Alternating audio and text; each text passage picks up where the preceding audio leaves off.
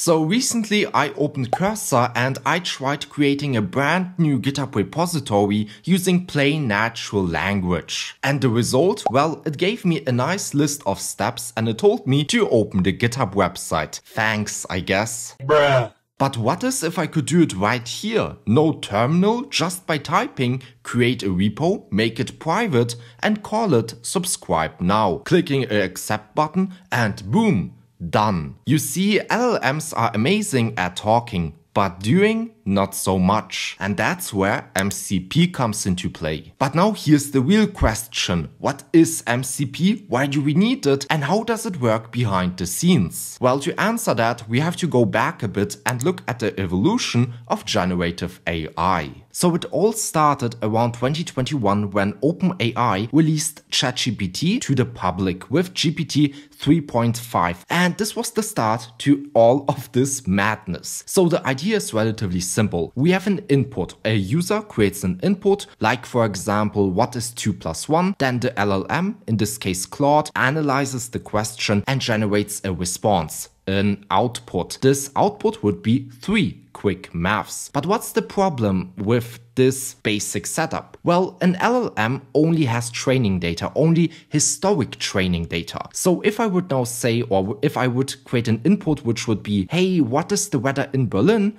This LLM would fail because again, we only have historic data. Let me show it to you. So right here, I'm in Claude. I asked, hey, how is the weather in Berlin? And Claude said, hey, my knowledge has a cutoff date of October 2024. So this means Claude does not get or does not have real-time functionality. And the same thing is true for our GitHub example. If I would have an input which would be, hey, create a brand new repo which is private, this LLM would fail because it's not agentic. It does not have access to external resources. It only has its training data. And that's a huge problem. And this is where we pretty much got Generative AI version 2. That's how I call it. So now, for example, here we have Perplexity. And if I go to Perplexity and say, hey, how is the weather in Berlin? It will actually search the web and get me a response, meaning 14 degrees. So let's again go back. How does this diagram look like? So we again have our input. What is the weather? Our LLM gets this question, this input, it analyzes it,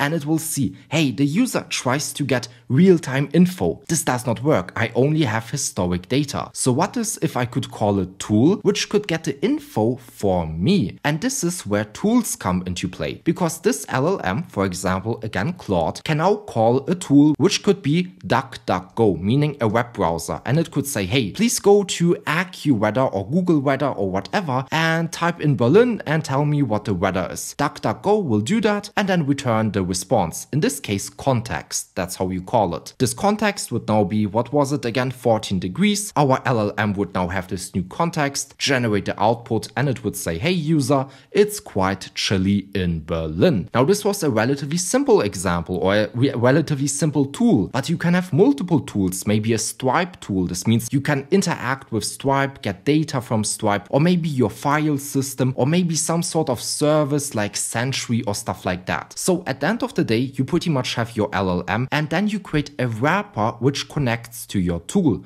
DuckDuckGo, Stripe, file system, whatever. Here's the problem. In a very simple use case, it's easy to implement. So let's imagine the following. You have one LLM and then one tool. You create one wrapper and voila, you are finished. Now let's take two tools. Well, you have to create two wrappers, two connections. But now let's imagine the following. You create or you use 50 LLMs and you want to use thousands of tools. You want to use GitHub, so you want to connect to GitHub, you want to connect to your file system, to DuckDuckGo. Now you have to manage all of these connections, thousands of connections, and you have to write them yourself. But this isn't the biggest problem. I mean, writing it isn't that hard. The problem is maintaining it. Because let's imagine the following. Stripe comes and updates their tool or their API. You have to now update the wrapper for each individual LLM. Whew, that's a huge problem. Let's again take our initial example of GitHub. If GitHub would update their API, you would have to update each individual wrapper. Because if I open Cursor again, I can create a new repository with any LLM. With Claude, with for example Gemini, with GPT, with DeepSeek, with all of these LLMs. This means if I would be the developer of Cursor, I would create hundreds of connections, wrappers. And that's a huge problem because this is not maintainable and also not scalable. And let's imagine you have full automation. So tool 1 calls tool 2, tool 2 calls tool 10, and tool 10 calls tool 50. If one breaks in the middle, everything breaks. So how can we fix this? We want to still call tools services, but we want to make all of this manageable and scalable. We need some sort of layer in the middle which can translate all of the mess for us and create a standardized, pretty much process. Well, this is where MCP comes into play, and MCP stands for Model Context Protocol. Model in this case refers to our LLM, Claude, GPT, DeepSeek, whatever, I don't really care. Then we have our context, and our context is pretty much everything. I know this kinda sounds weird, but it's honestly everything. Your input, but then you also have context types. The two main ones are tools and resources. So tools say what the model can do, and resources is what you get. So for example, files and stuff like that. And then we have our protocol, and this is pretty much the connector, the cable, which connects the MCP client to the MCP server. I know this sounds super confusing, and it is at the start, trust me. I spent hours trying to understand everything. But let's quickly look at the documentation. This will already clear up a few things. So right here they say MCP, Model Context Protocol, is an open protocol that standardizes how applications provide context to LLMs. Think of MCP like a USB-C port for AI applications. Just as USB-C provides a standardized way to connect your devices to various peripherals and accessories, MCP provides a standardized way to connect AI models to different data sources and tools. So what exactly is meant by this text? Well, let's again go to version 2. As mentioned, we have one tool, like for example DuckDuckGo, and then we have our LLM. To connect these two, you could say interfaces, you have to create this wrapper. This wrapper, I guess, is kinda standardized because APIs have their rules. Nevertheless, every wrapper will still kinda work differently, and you will have to write it differently. MCP, at the end of the day, is like a little universal connector. It's like a translator, like an ORM. As in metaphor, they use an USB-C cable. So let's imagine the following. You have, for example, Claude. This here is Claude, my keyboard. I know, very weird. So what I can do is I can just put my cable inside of here. This is now Claude, and I want to now connect it to my tool. In this case, to DuckDuckGo. So here's my iPad. Also USB-C. I put it inside of here. Voila.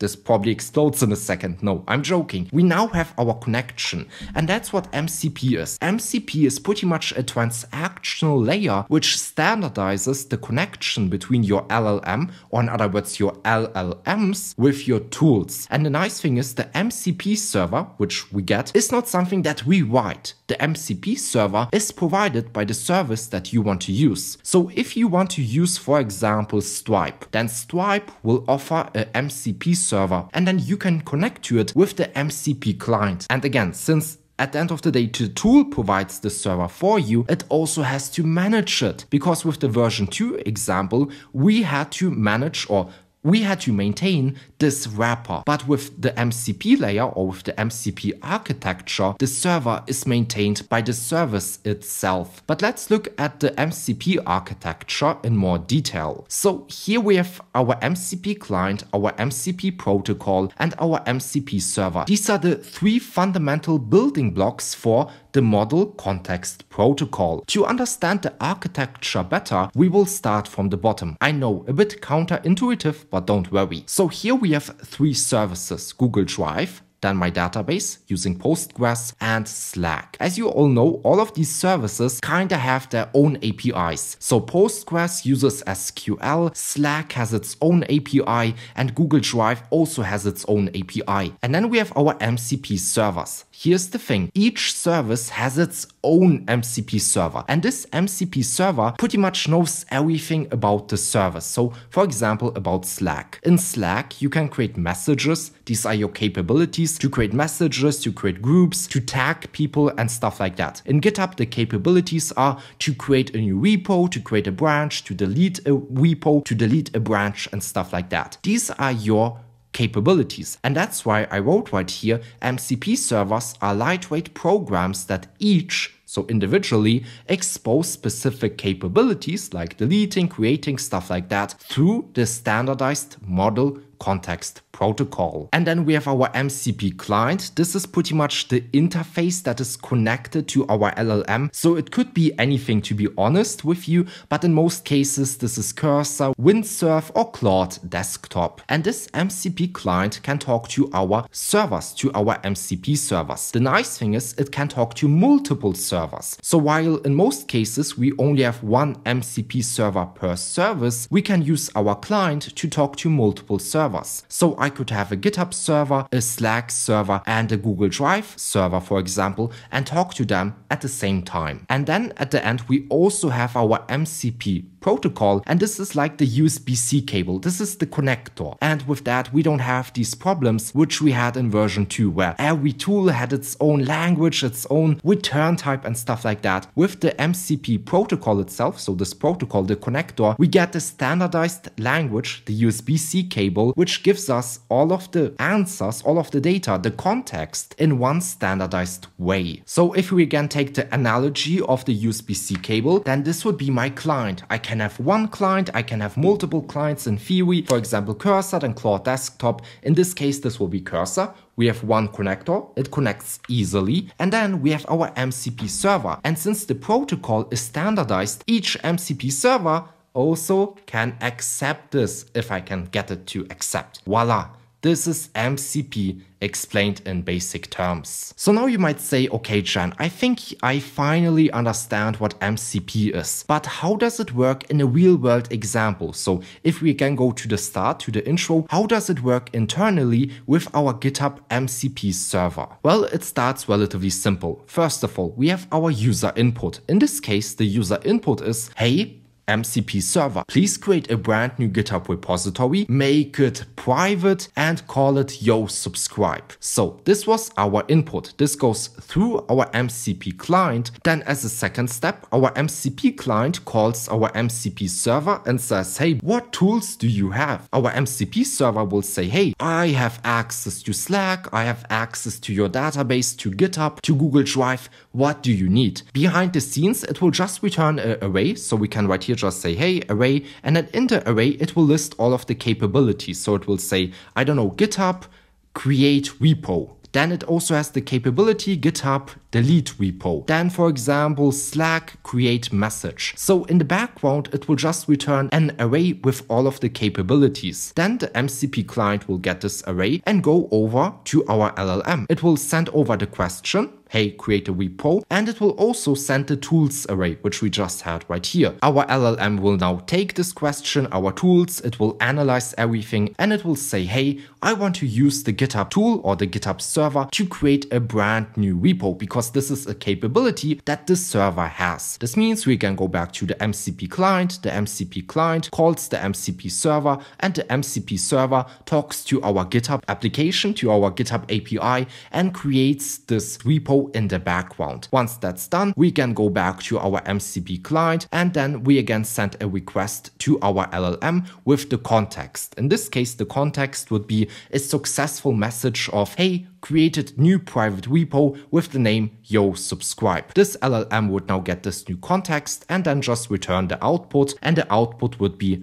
hey, I created a brand new repo for you. And if I again open Cursor, as you remember from the initial demo, I created a new repo with the GitHub MCP server. Let's again look at this flow and I will explain it using the chart we just used. So Cursor is my MCP client. This could also be Windsurf or Claude Desktop. It does not matter. Here's my input. My input goes through the MCP client Cursor, and this now sends my input, my request, to my MCP servers. So in my settings, I have my MCP servers list. I only have one MCP server, and here you see all of the tools listed. I can create or update a file, search repositories, create repositories, and do things like that. I can have multiple servers, a GitHub server, a Slack server, I don't care server. At the end of the day, this MCP client will just go to each MCP server and get all of the tools. Here you see the tools. It will then send a tools array back to our LLM. It will send the question or the input, which I had right here, and send the tools array to the LLM. The LLM will analyze everything and then send another request to our MCP client with the tool which I want to use. So right here you see, I will help you to create a new private GitHub repository called yo subscribe. It then calls the MCP tool, the MCP server, with the tool create repository. This means we send a request, so the MCP client sends a request to the MCP server, then the server calls the service itself, the API, creates the repository, and then we send, at the end of the day, new context back to the LLM, and the LLM then creates this message, this output where it says everything was successful. As you see, it's actually not that complicated. At the start it's complicated, yes, but maybe watch this video a second time. In total you have about 7 steps and it's abstracted for you, which is quite cool. So if you want to get started with MCP, here's what I would recommend you to do. In my opinion, you should first of all try out the GitHub MCP server to create a new repo or something like that. Setting it up is super simple because all you need is your GitHub personal access token. Create it, create this configuration, and voila. Just go to YouTube and type GitHub MCP Cursor or something like that. You will find a tutorial. It's very easy to implement and try it out. It's a good start. After that, of course, you can try out more complex things, implement it in your own application, implement your own client, your own server, but I won't do it in this video. This was just the introduction to MCP. Let's also look at a few, not bad things, but a few things that you should know. So first of all, we are still early. MCP, the architecture, the protocol, was created by Anthropic at the end of 2024 in November, if I remember correctly. This means it's still not very mature. There's still things that are not figured out 100%. So for example, authorization is still a big problem. Therefore, in most cases, MCP servers are hosted locally due to these security issues. And now, if you enjoyed this video, please don't forget to like and subscribe. It would mean a lot to me and my heart, so please do it. And now I hope I can see you in the next video. Enjoy your day and bye!